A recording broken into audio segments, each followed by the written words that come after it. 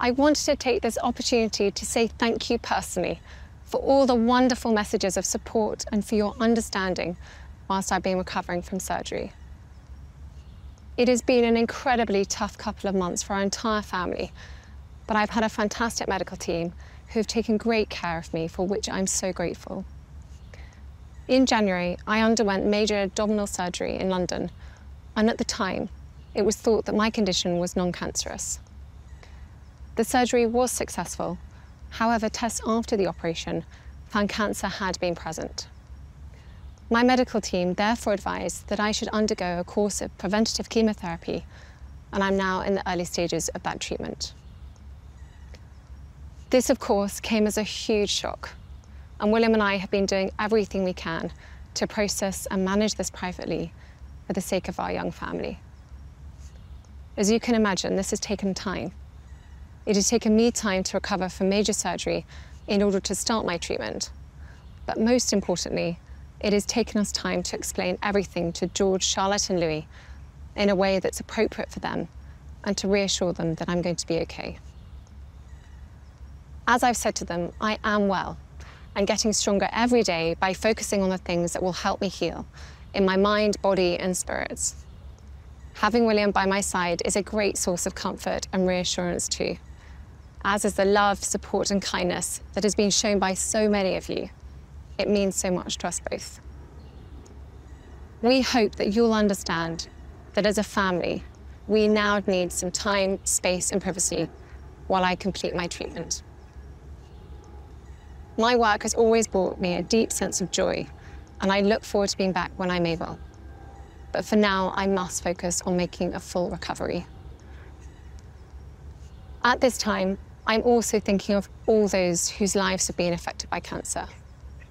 For everyone facing this disease, in whatever form, please do not lose faith or hope. You are not alone.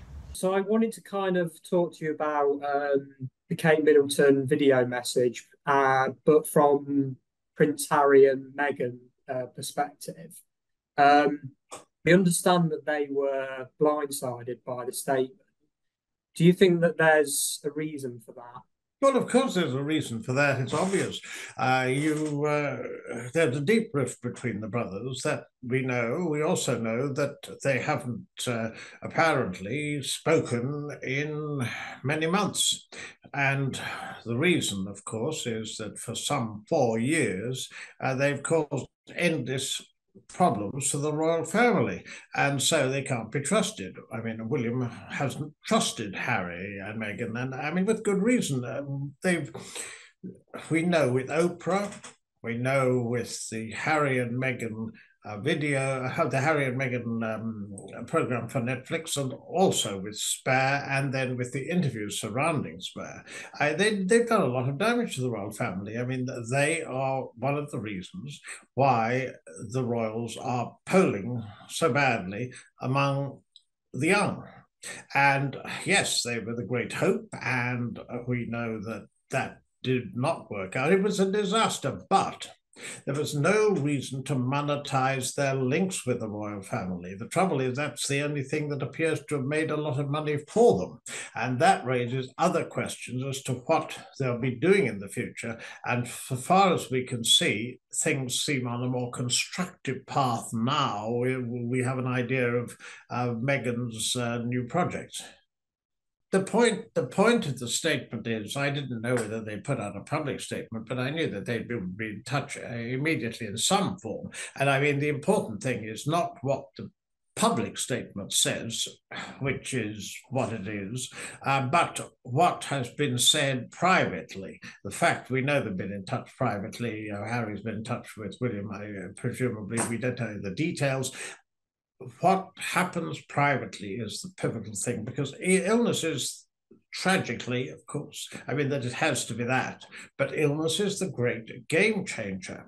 And it's one thing with a rift in the family. It's quite another thing when there's a serious illness. In the case of Catherine, of course, the preventative chemotherapy following the major operation from which she's recovered. I mean, it's been incredibly stressful, and she talked of this so movingly in that video. But the Sussexes will be under absolutely no doubt that the enormous amount of feeling towards the enormous amount of support and also how moved people were. And this is the response in the country at the moment, so far as the way that video message from someone who was clearly vulnerable and who'd had the most terrifying, you could say, ordeal in a particular sense. I say this because for weeks, because of what's happened, and because a lot of commentators didn't know,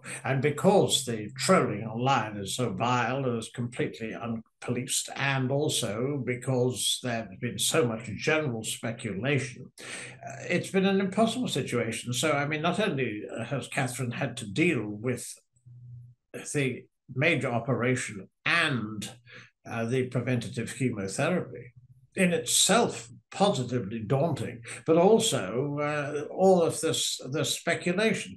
And I mean, from the point of view, from any human point of view, I mean, that is extraordinary. So what I would expect is, however sincere or it is or isn't, is a matter for speculation. But I certainly would expect a very, very different attitude, and possibly even, I mean, sometimes when there are crises, people change, and there's no doubt at all that with illness and with serious illness, which this is, so we may well see the beginnings of some sort of an end to a rift that was between two supposedly inseparable brothers. We only learnt in Spare that they weren't as close as we'd previously thought, if you believe that book, what was written in it. But I mean, there's no doubt it's been this will mean certainly the reproaches that they make to each other privately are the things that matter. It's not what's said publicly, which in any case is, there's always a form of words for these things. Whether or not, as William doesn't with good reason trust Harry and Meghan, whether or not there is some form of reconciliation that starts in the weeks and months ahead privately, that's the point.